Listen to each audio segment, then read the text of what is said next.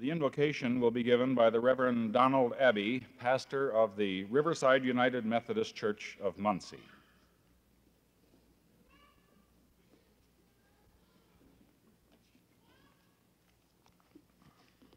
Shall we pray?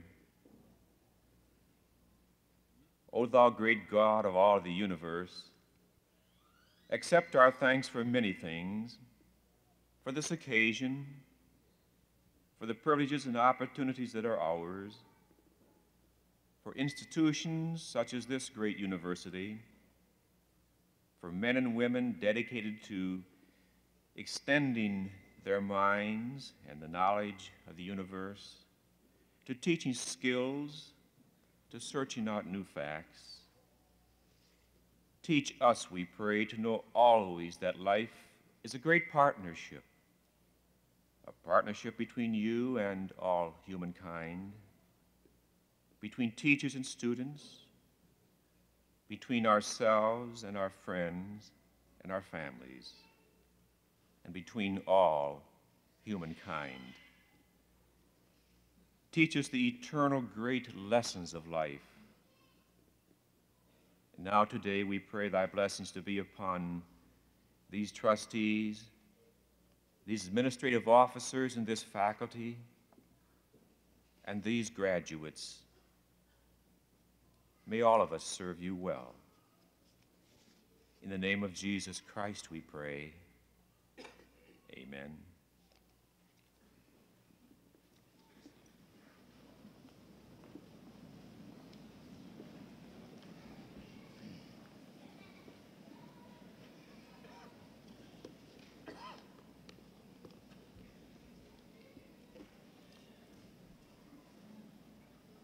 Graduates, members of the faculty, parents, relatives, and friends, it is a very real pleasure for me to welcome you to this, the 70th commencement of Ball State University. Our music today is being provided by Mr. Kirby Coriath of the music faculty. The singing of the national anthem was led by Miss Barbara Manford, also of our music faculty. I again acknowledge the participation of the Reverend Donald Abbey, who gave the invocation. We are particularly pleased to have with us for this commencement 5 of the 7 members of the Ball State University Board of Trustees. I shall ask each of them to stand as his or her name is called and ask you to withhold your applause until all have been introduced. First, the President of the Board of Trustees, Mr. Alexander M. Bracken of Muncie. Mr. Bracken. The Secretary of the Board of Trustees, Mr. Will Parker, also of Muncie. Mr. Parker. The Assistant Secretary of the Board of Trustees, Mrs. Robert O'Malley of Richmond. Mrs. O'Malley. Mr. M. Thomas Harrison of Columbus, and Mr. F. Edwin Schoweiler of Fort Wayne. Would you please join me in recognizing these trustees?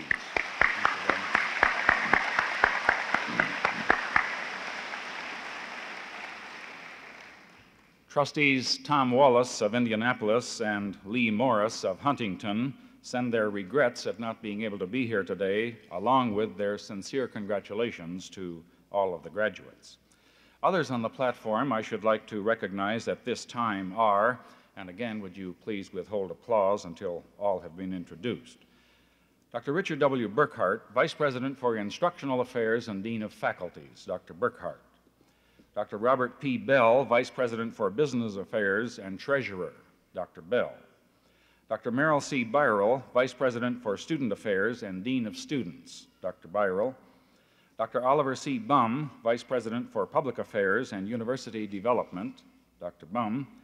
Dr. Victor B. Lawhead, Dean of Undergraduate Programs, Dr. Lawhead. Dr. Robert H. Kenker, Dean of the Graduate School, Dr. Kenker. Dr. Paula Carter, President of the Ball State University Alumni Association and also Executive Officer of the Indiana State Vocational Advisory Council, Dr. Carter, and of course Ms. Manford and Reverend Abbey, whom you have met earlier. Now would you please join me in expressing appreciation of these people.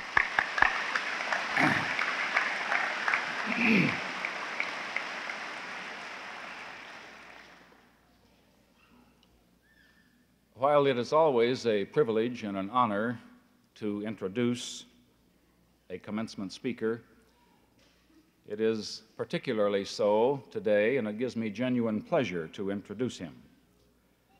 Schools, colleges, and universities seek to promote achievement. Our speaker today has achieved distinction in his chosen field, and through his achievements, the lives of millions have been enhanced.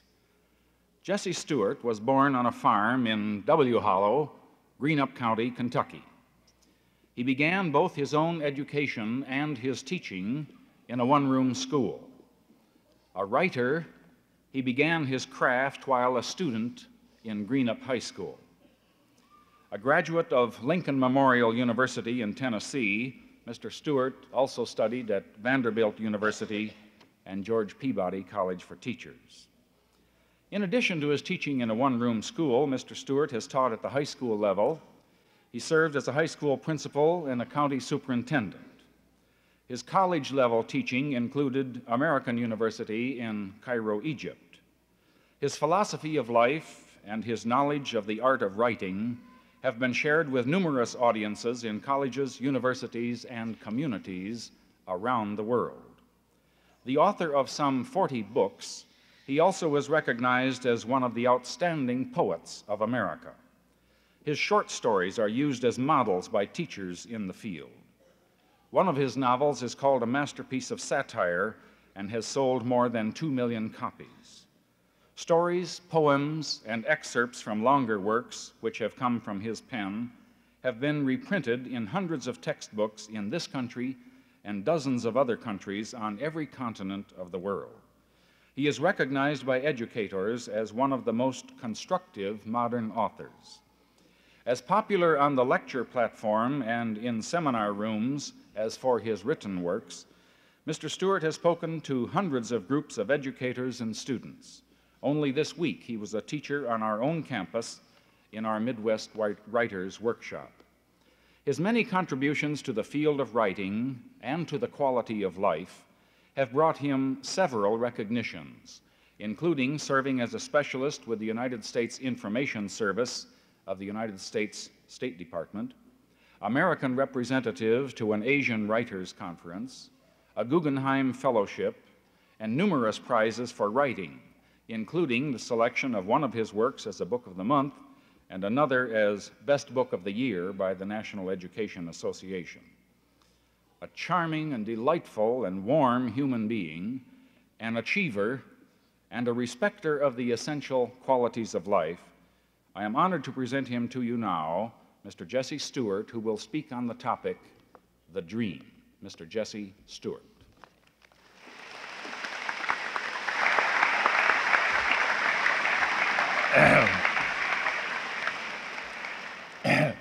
President and Mrs. Pruis,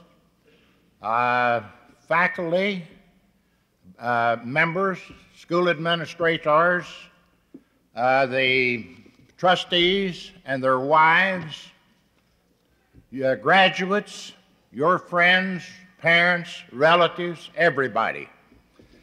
It is fine to come here because I have always had an emotional something with Indiana.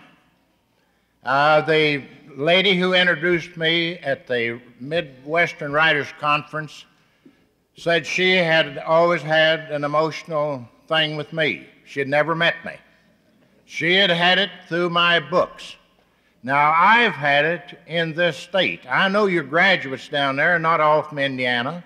I know your parents are not all from Indiana, and your faculty members are not.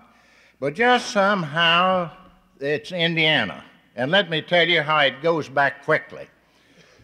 In 1916, in a one-room school, Earl L. Riley was teaching 56 classes in 6 hours. I was a little boy in that school. We had 3 pictures on the wall. One was George Washington, one was Abraham Lincoln, and one was James Whitcomb Riley. And he gave me a book of Riley's farm rhymes. Now, I've mentioned that since, and people have laughed. Well, I didn't laugh. It meant something to me. I was a little boy out there on a Kentucky hillside farm, and I leveled with it. It was just simply great. Then, a few years later in high school, I was studying Indiana writers. I never could escape Indiana writers. There's the elementary, high school, and at the university level. I had Booth Tarking at the university level, and I had Theodore Dreiser.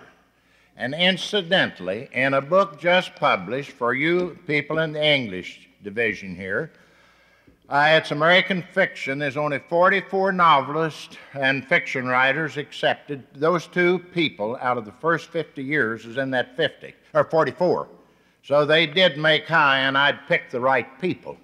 I wrote a term paper on Theodore Dreiser, and at that time didn't like him too well, but I did it. Now, also, there's something else. What I call my first big talk happened in Indianapolis in 1935. Now, I won't tell you how much I was paid for that talk, but I spoke there, and it was great. I jumped up and down. I've made Indiana. I got to Indiana. Then another thing happened in 1940. I was one of the late ones on a group to go to the Indiana University to teach creative writing. How much did I know about teaching? I don't know. I had several books out at that time. And I got out there, and I was the small boy on the totem pole, but something happened to one of the big boys on the totem pole, and I was pushed up. That's my first time ever teaching creative writing. It was at IU in 1940, and my wife and I'll never forget it. We went back to find the place. We danced with the students. We were just married. What a great time we had at IU. It was just wonderful. Now, I want to bring up something else to you here. I was reminded by a good friend of mine, Gerald Masters, to get back and read the Constitution and the Bill of Rights. Now, not being a student that goes back into that, I thought I obeyed them and all and tried to, but I didn't know that they were as precious as what they were, and it set me off on a chain reaction to go back, and I advise you to do this if you hadn't read them in a long time, because a handful of people, as compared to now in America, set up a country. It was the dream country of the world. Your ancestors came here because of it, every one of you out there. Mine came here. They came to get rid of the king and queen. They came from here. They came from Scotland. And they came to this country. They came, and we had the government. Go back and read it. There was never a finer government ever set up. I'm going to modify this. I haven't read what the British have, but it's a good government, what the British have lived by. It's an awfully good government. But we set up. Can you believe that we had a country, not at that time exactly, we had a country that started on the East Coast, on the Atlantic, went up to Canada, and if some Kentuckians hadn't missed in two battles up there fighting Indians, all Canada would have been also the United States. We barely missed it, and look how this country was formed, piece by piece clear out to the West Coast. Now, I had students in high school, I taught high school history too, that used to challenge me on how we got part of America. And when they challenged me, I thought they might be right, but I turned and walked away. I was glad we had it from coast to coast. I was glad we have it because we've got every type of a country under the sun. And these people all coming to this dream. Look, the Germans and the Holland Dutch and the Danes, what smart people they were.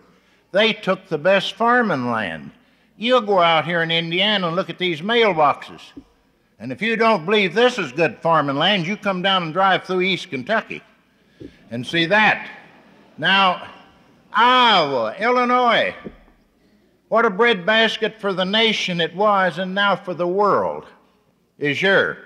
And when I like to come to Indiana is August, so I can get out in these cornfields and drive and see them. Endless. What a beauty. What an unmistaken beauty. Now, the size of this country is tremendous. As one of my students asked me once in Cairo University, she said, "Mr. Stuart, why don't more of your students learn more languages?" And I looked at her right fast, and I had to get an answer. Those students are very bright. And I said, one of our people can start in Maine in an automobile and drive across the United States of America to San Francisco and never speak but one language, a distance of over 3,000 miles. That student couldn't get over it. There is your answer to so many people knowing so many languages. They're in little countries, and that is why. Now we had here in this country, and you saw it on the covered wagon and old movies and wagon train, TV, all and in endless books, how the Americans migrated from the east across. They went on foot. They went in covered wagons. They came down the high river and spread up through here. They came up in the southeast through two important passes. Cumberland Gap was one of them, the big pass, getting up into this territory.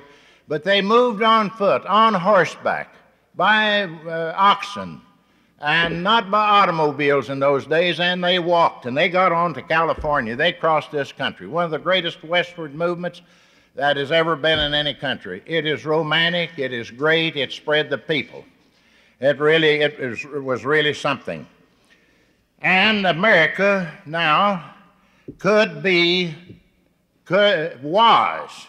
it was my dream. I found out America's my dream, but travel, I'll mention that to you. I had never seen America till I got out of it. I had to get out to see America. Now, but America, I call this talk the dream. And we say now, a lot of people, and that's what these young people, here's the potential right down here in front of me. They're the young going out there and replacing us. They're going to be out there, the citizens of tomorrow. And they've got something in front of them. We say that there's no more new frontiers. Well, I've discovered there are some new frontiers.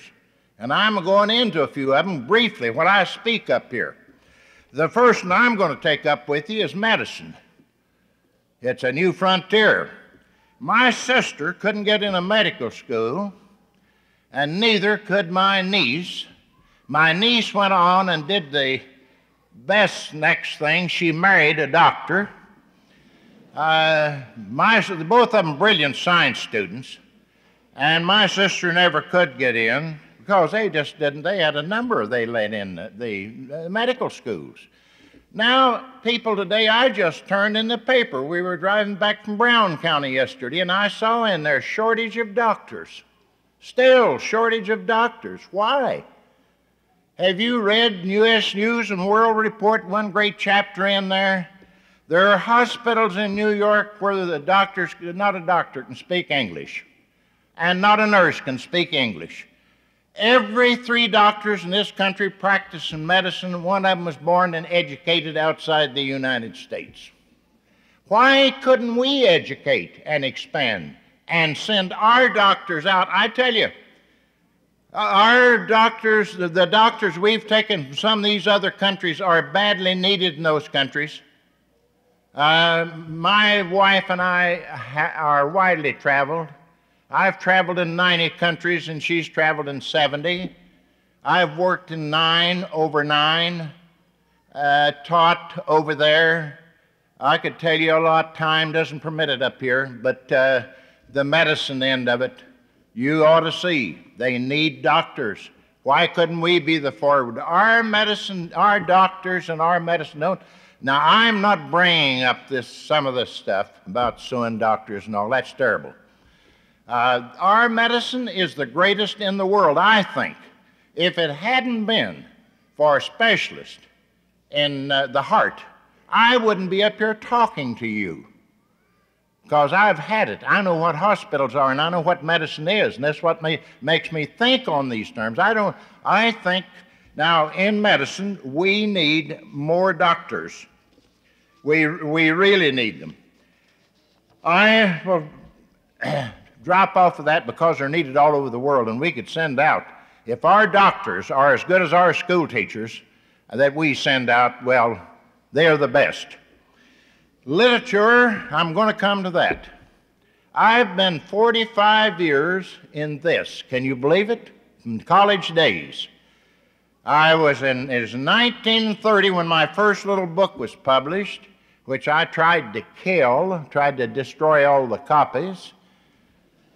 9 have existed. If you buy one, if you can find it, you'll either pay from $1,000 to $2,500 for it. You can't kill a book. I couldn't kill mine. I didn't like it. I decided I didn't like it. And I had actually paid to have that little book published. And after that, the big companies took me. A teacher told me I belonged to the big companies. We're going to get into this. Now, in literature, what has happened to books? What has happened? Let me just give you an idea. I'll tell you what's happened. When I first went to New York in 1935, after Man with the Bull-Tongue Plow was published, I caught the George Washington for my first train ride east, had one of the best meals I ever ate on that, in the dining room, and had a sleeper, rode into Washington, D.C., got another car, a train, the New York Central on into New York, arrived at 1 o'clock. In other words, I was going from Ashland, Kentucky at 9 to 1 o'clock the next day to get into, or was it 3 o'clock the next day I got in New York. But I got there. My publishing house wasn't any bigger than this column of people right here, the publishing house. I knew everybody in the publishing house, those who were dating. My editor was about to get married. He'd brought his fiancée in, was publishing her book. And if I wanted anything, he told me where to get it, where to eat. Here's a family thing. They were wonderful. Never enjoyed anything any more in my life. My hat is 2 sizes too small. Well,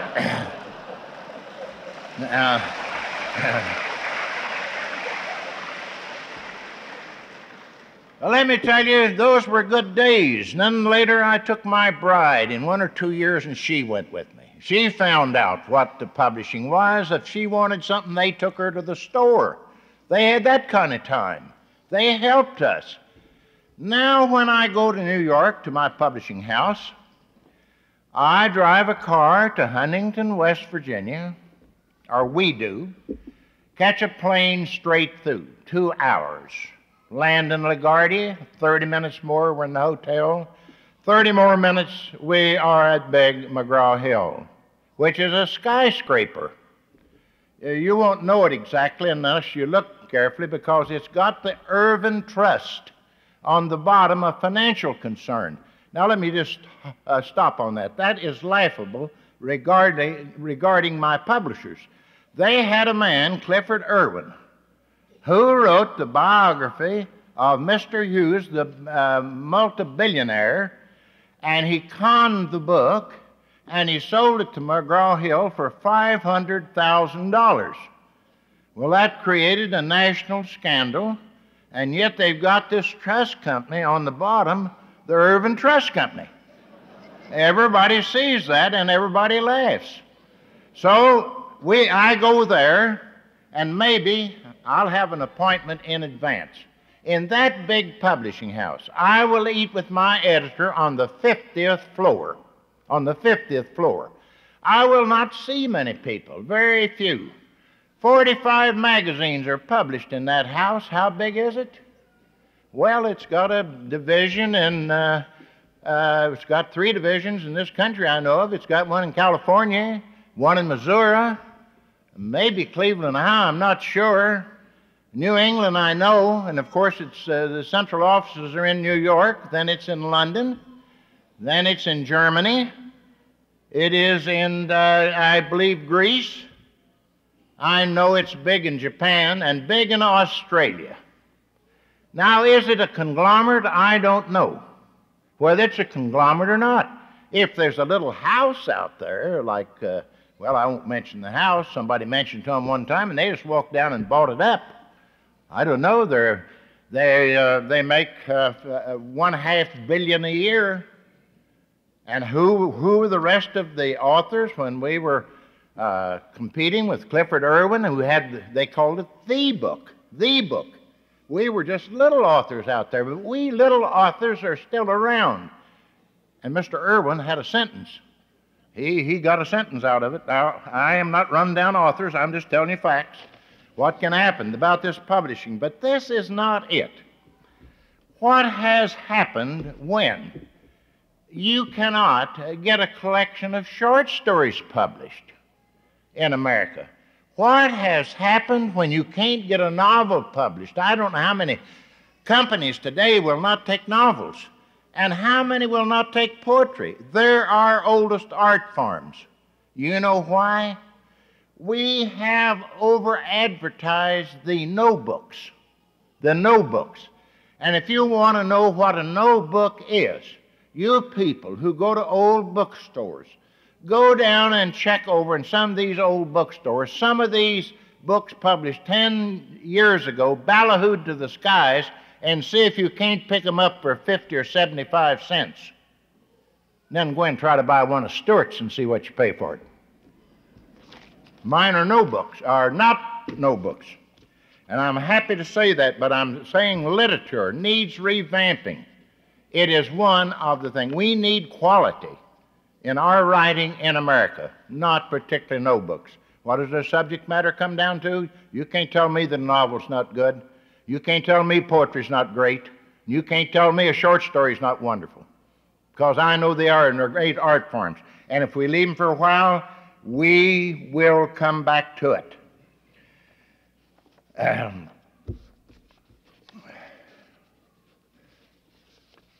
Now, another one of our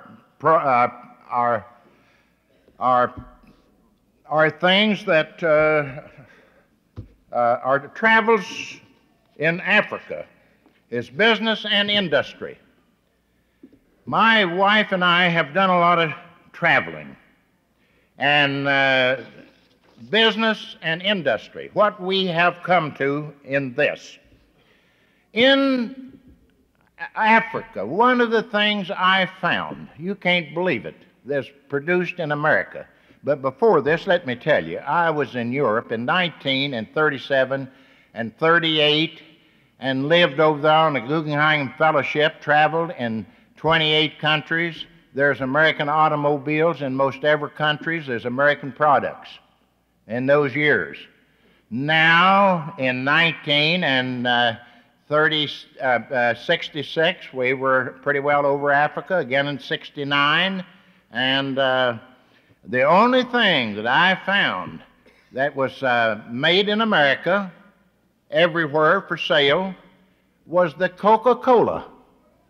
That is all we found. The other cars had taken over. You never found an American-made car unless it was at the embassy in one of those countries. We have simply just lost out. But there's one thing, and I have to go a little faster on this. One of the things that they didn't, is not out. In America that we produce in business and industry, and you know what it is, you're right in the heart of it. Farm country. Look at the exports of our wheat and our corn. Our farmers, no wonder their lifespan is 6 years shorter than the other people, but they produce. We produce, our farms produce for the world, and it kind of keeps us balanced and even going. But what else are we exporting? You go over there and show me, except at American embassies, where there's an American car. But I'll show you many foreign-made cars here. There's plenty of them, but over there, it's a different story.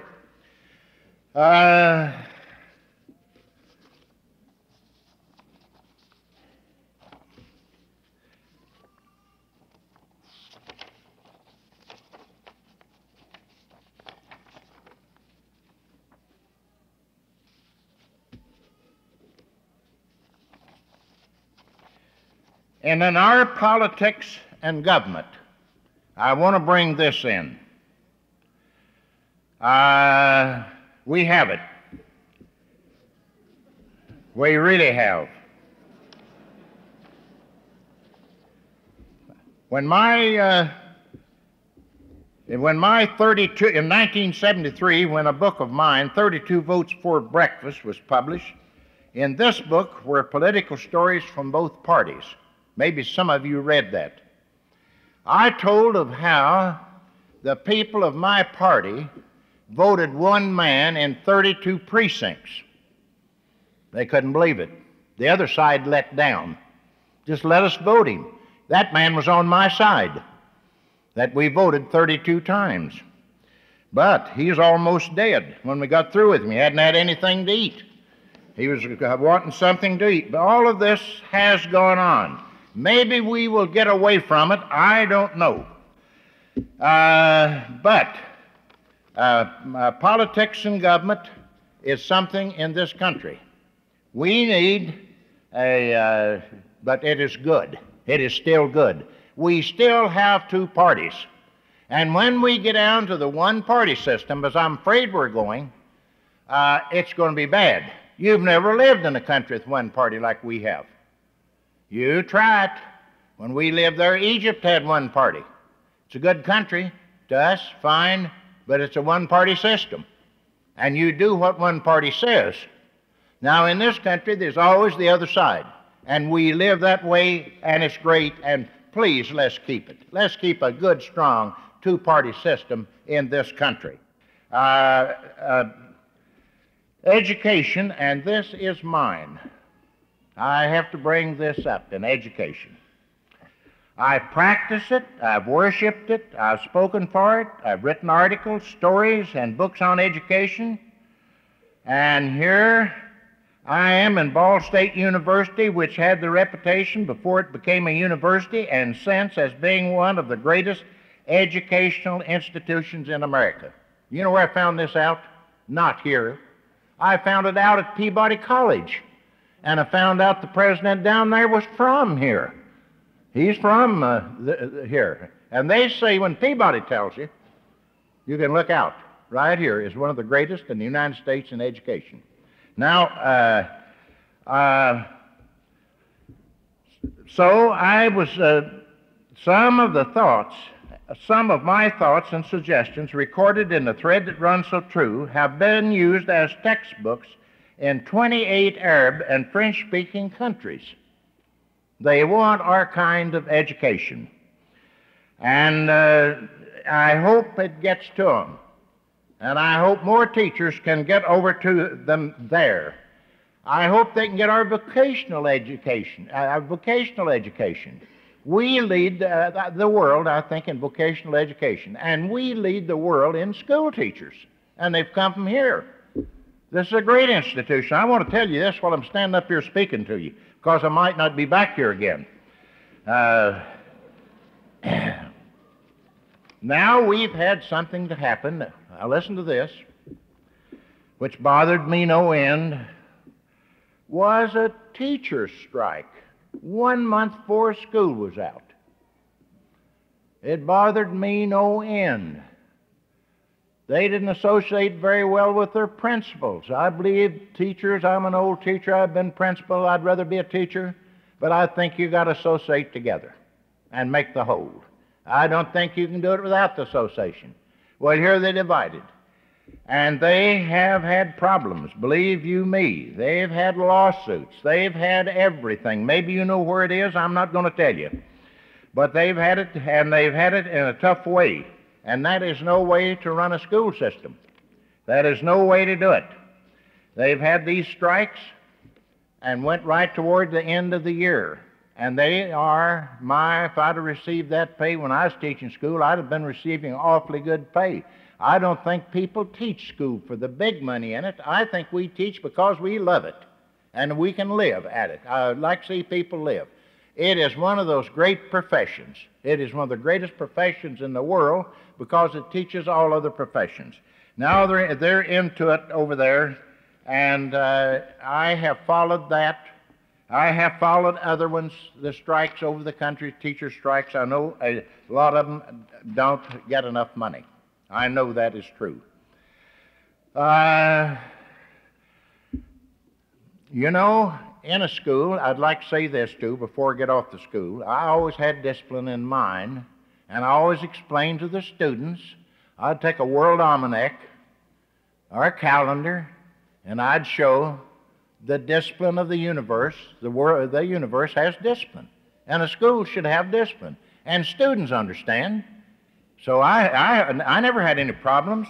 If we didn't have a working noise, I'd throw a book to make the noise, to excite a noise in the classroom.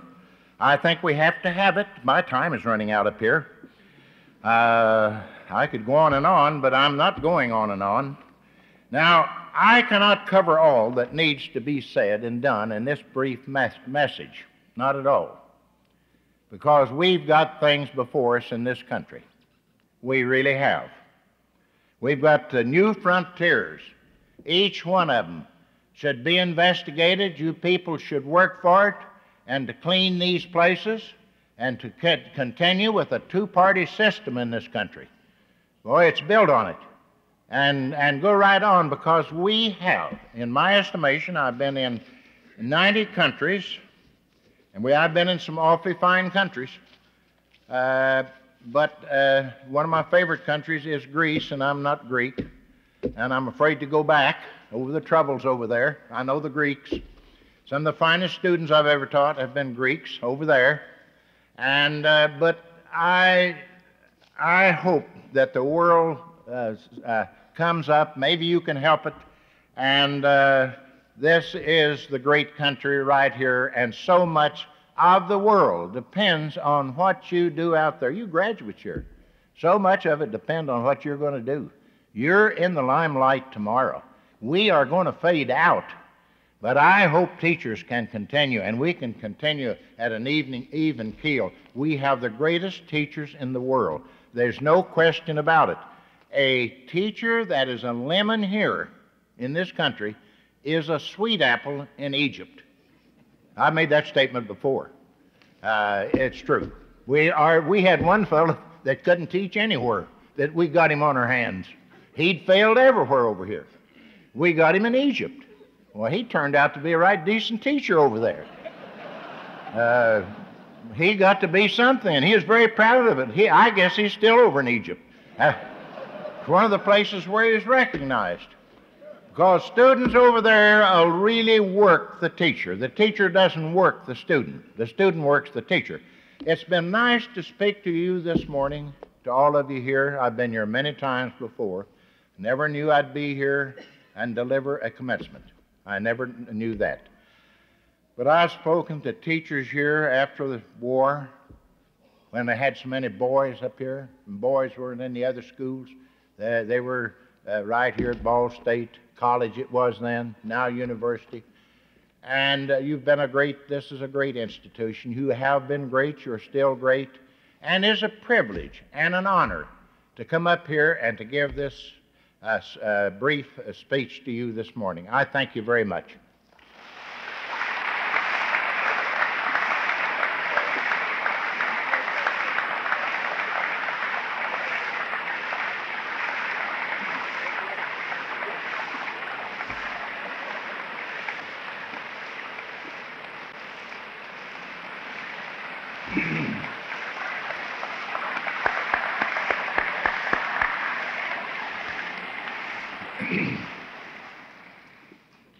Well, Mr. Stuart, the warmth of that applause can say better than I how much all of us enjoyed this.